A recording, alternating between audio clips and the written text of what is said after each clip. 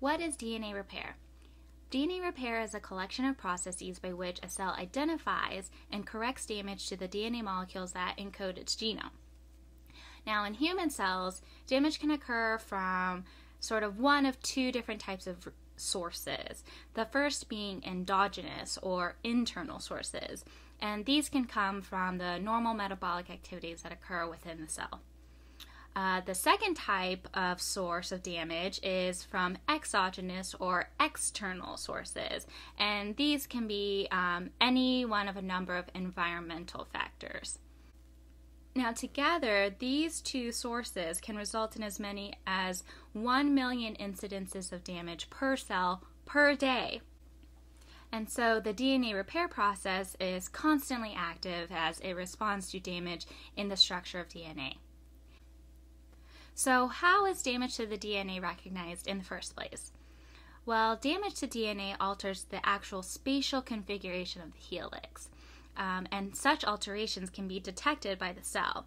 So as you can see here, there's a little bulge in the DNA double helix, and that can be detected. So once the damage is localized, this triggers specific DNA repair molecules to bind at or near the site of damage and enable the repair to take place. Now, DNA repair mechanisms can be separated into single-strand repair mechanisms and double-strand repair mechanisms. And there are three main types of single-strand repair mechanisms, and those are nucleotide excision repair, base excision repair, and then mismatch repair. And the method of repair that gets employed really depends on the type of damage that gets incurred by the strand of DNA. Now, if a strand of DNA is exposed to UV light, a photochemical reaction induces the formation of these covalent linkages between adjacent pyrimidines, such as thymine or cytosine. Those are the pyrimidine bases.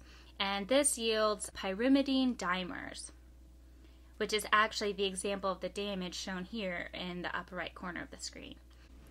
Now, these pyrimidine dimers are recognized by specific enzymes called endonucleases that cut out the damaged nucleotides. Hence, nucleotide excision repair, because the entire nucleotide is excised or cut out. Then DNA polymerase replaces the bases and DNA ligase reseals the gap. Now, not surprisingly, melanoma, which is a form of skin cancer, can occur if nucleotide excision repair fails to fix the damage caused by UV light.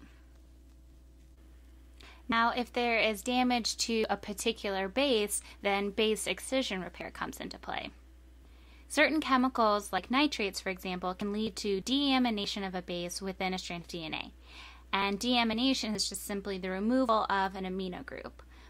Now, when this occurs, base excision repair uses specific glycosylases to recognize and remove the damaged base. An endonuclease then cuts the phosphodiester backbone that is left behind at the damaged site, and then the gap is filled by DNA polymerase and then resealed by ligase.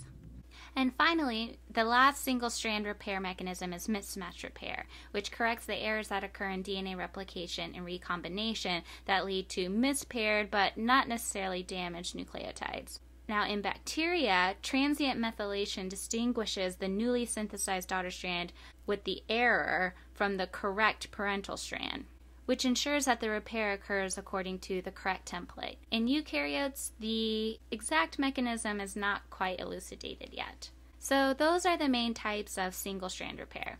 Now let's talk about double-strand repair. Damage that occurs to both strands in the double helix can occur when there is exposure to ionizing radiation, such as gamma rays and X-rays.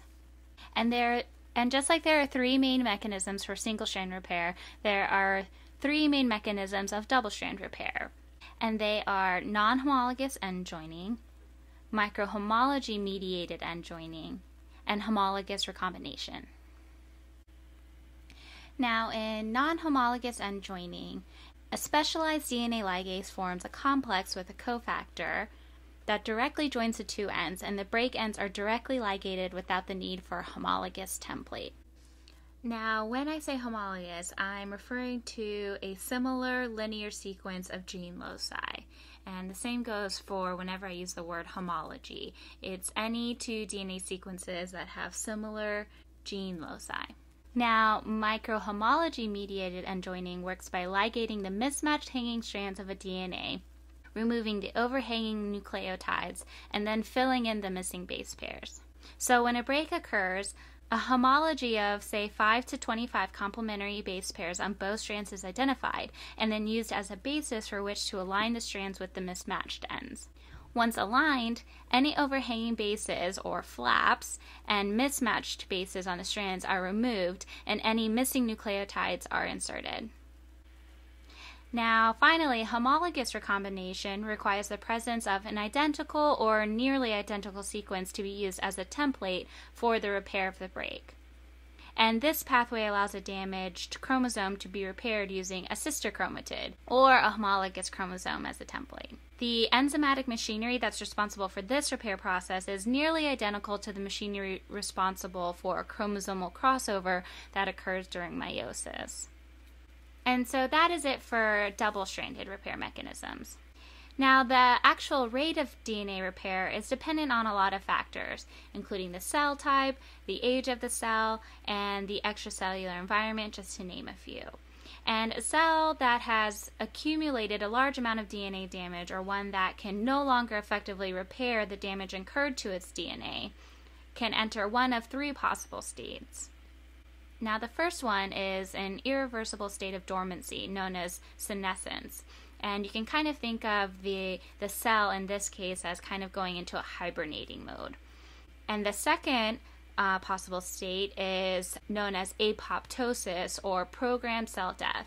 And then the third possible outcome is unregulated cell division, which can lead to the formation of a tumor that can become cancerous.